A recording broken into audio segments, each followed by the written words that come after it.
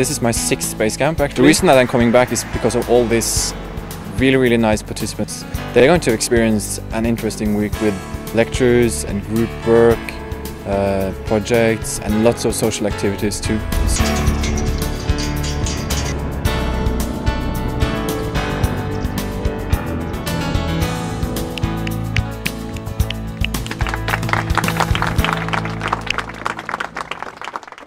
And then you will get neutron atoms. This is a very important one more element for speed. So the memory recorder is recording the real-time clock.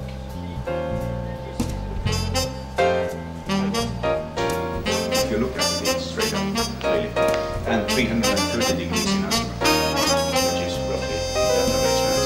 It's a very hard position, very expensive. It's very smooth. Perhaps it's always not correctly connected. And if you have a spin, you will see us.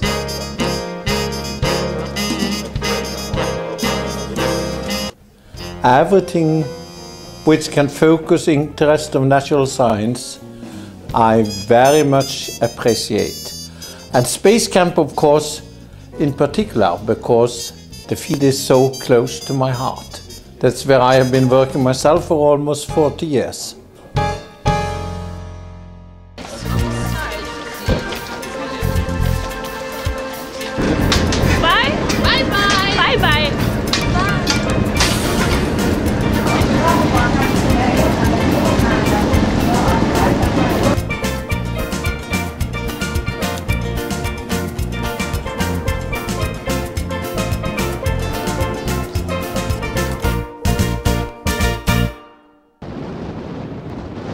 Well, we were here to launch a balloon. It was quite exciting actually. We did some experiments inside of this house to put the balloon ready to be launched and to send information to the center.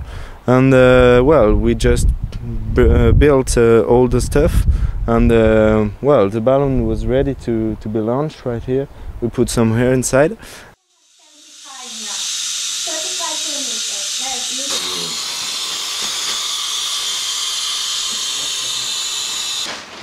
Very tight. So tight as possible.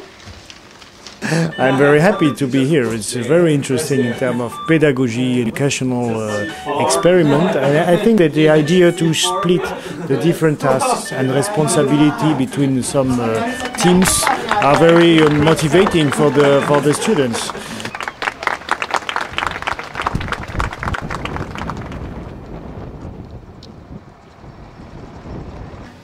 So which group are you in?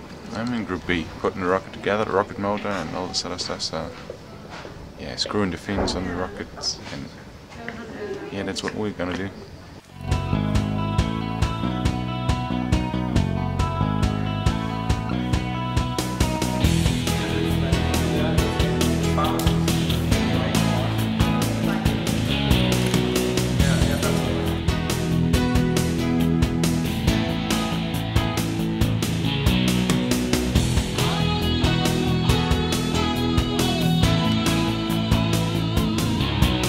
Rocket A, Space Camp 2002. Being elevated and positioned. I participated in the payloads group, and we made the power switch payload with the transistors, yeah, everything. It's like all the electronics things. It was exciting. And I think it went fine. We did a lot of testings and a lot of mistakes, but at the end I think it is okay.